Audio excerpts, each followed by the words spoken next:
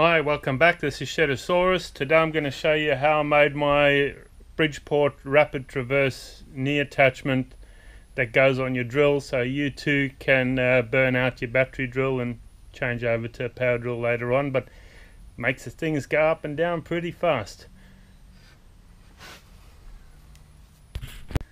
Firstly, I'll give you some info. The milling cutter I'm using is a 3/16 or a 4.7 mil.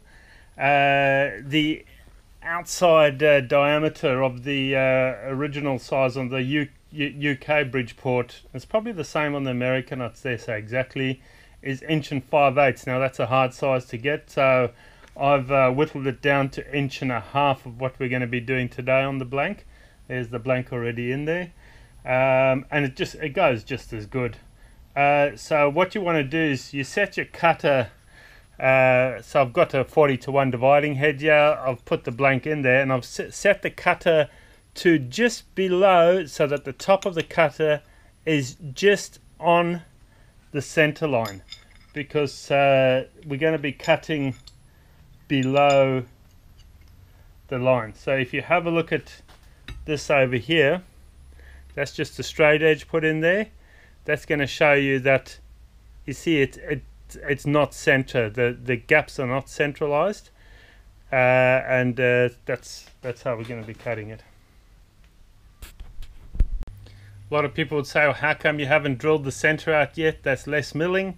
I prefer to have the center in there, because otherwise you're going from milling to not milling, milling to not milling, and it tends to be a little bit noisier. I tend to get a smoother flowing cut through if I do it right the way through with the center still being in there. The depth of cut I'm aiming for is 1/13/64 of an inch or 5.1 mil. Going to be putting cutting oil on there. I've got a 40:1 dividing head here. I've got it set on the 18 hole, and to get the correct designation here, we're going 4 turns with an extra 8 spaces, and that'll give you. And now it cuts from multi-directions, so as I'm going, I'm going to be pausing the camera and taking photos of what it looks like in the beginning, and it looks like an absolute mess, but it really does come good. So let's go. Now we're going to get straight into it. I'm not going to show you how to operate a dividing head or whatever. There's plenty of other videos on YouTube of how to do that, so let's get started. 5.1 mil deep. Let's go.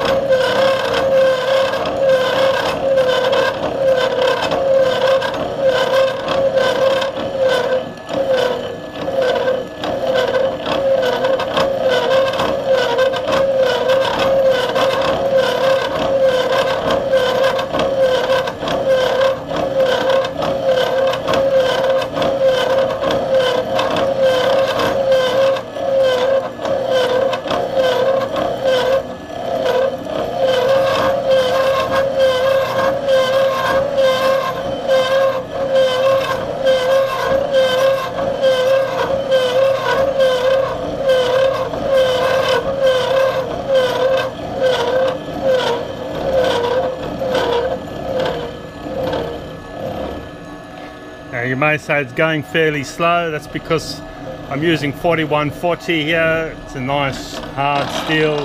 This attachment will last forever. So we've got the first one done.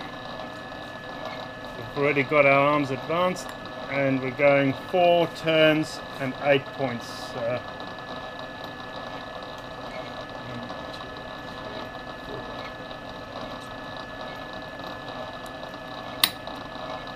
I'll take a photo after this cut.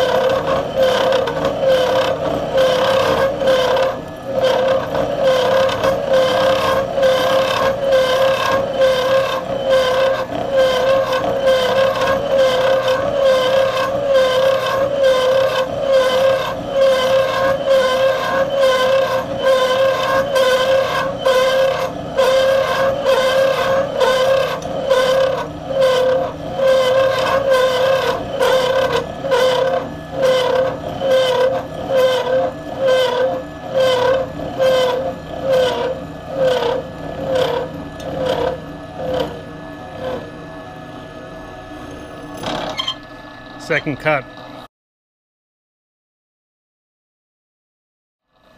Okay, it's already been advanced and we're on to the third cut now.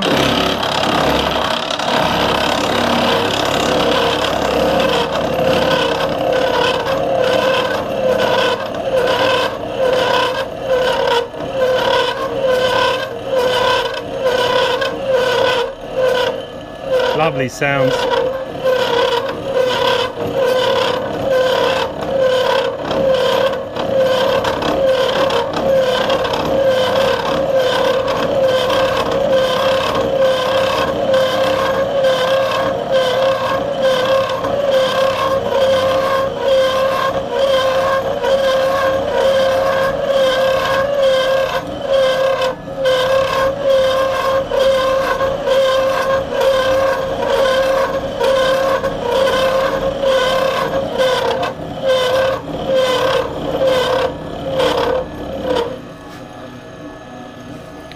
Third cut.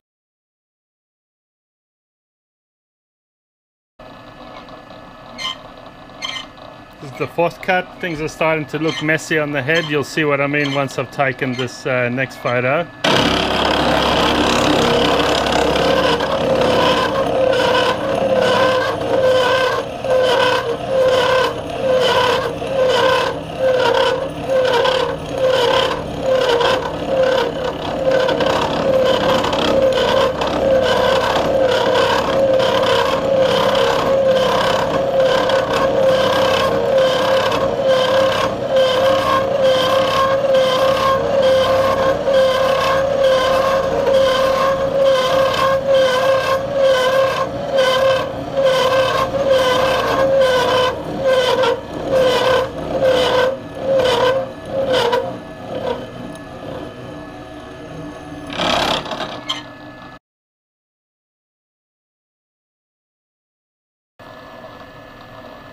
So this is now going to be the fifth cut coming up, and we'll get another photo after that, and it's starting to look a little bit messy, a bit like an unevenly cut pie, but it'll only sort of take shape right at the end.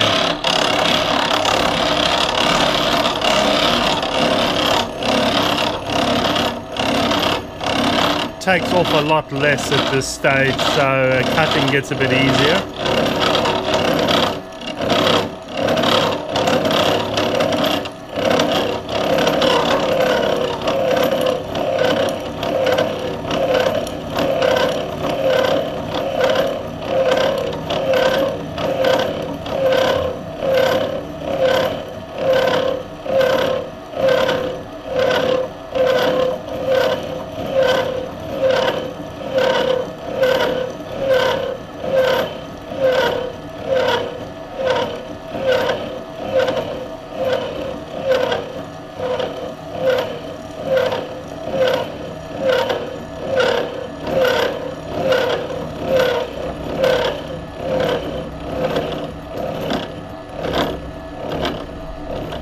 Okay, I'll get a photo of that and I'll come back.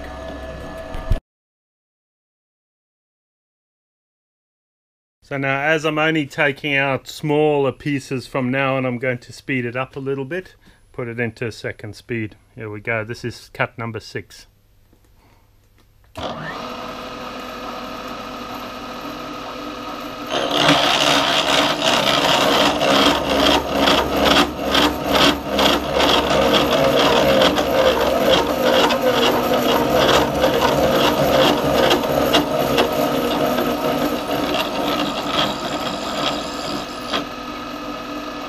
I'll get a photo of that and we'll come back.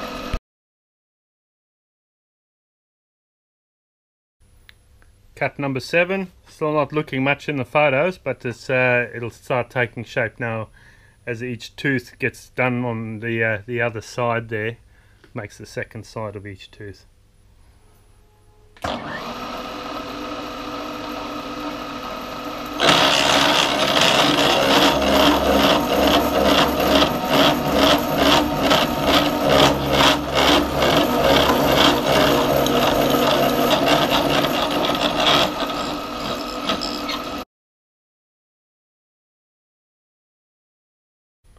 cut number 8, and then we'll get another photo.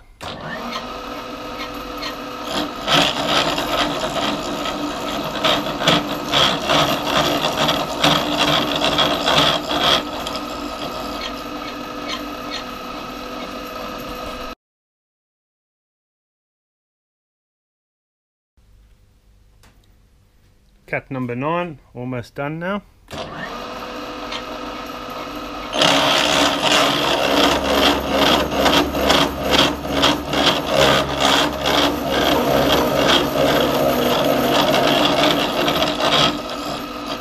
Get a photo of that and then come back. Cut number 10, which isn't really necessary because it should be exactly back to where it started. But it's always good to give it that last run, and you know if it goes through smoothly that all the other cuts have been successful and accurate.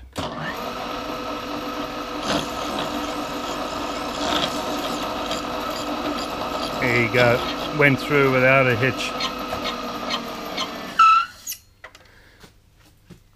Now I'll just take that up to the buffing wheel and give it a quick buff, and then I'll bring it in. You can see all the passes made from the previous cuts, and now you need to take it to the lathe and drill the center out and machine out. When they sell these things, they generally will machine up to that point, which hides how these cuts were made. I suppose that's how they keep the people buying their units.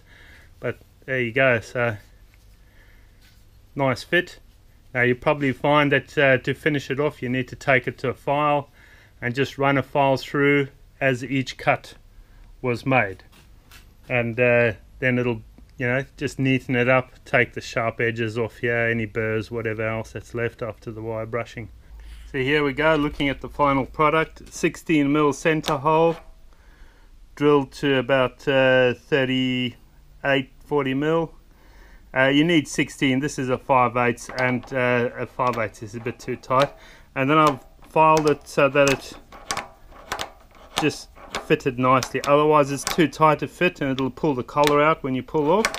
So you just keep filing at the sides, you know, so run the file through, and there's the finish. I haven't machined out the center points, I don't think it's necessary, but there you go, beautiful working unit. Now you can burn out as many battery drills as you have.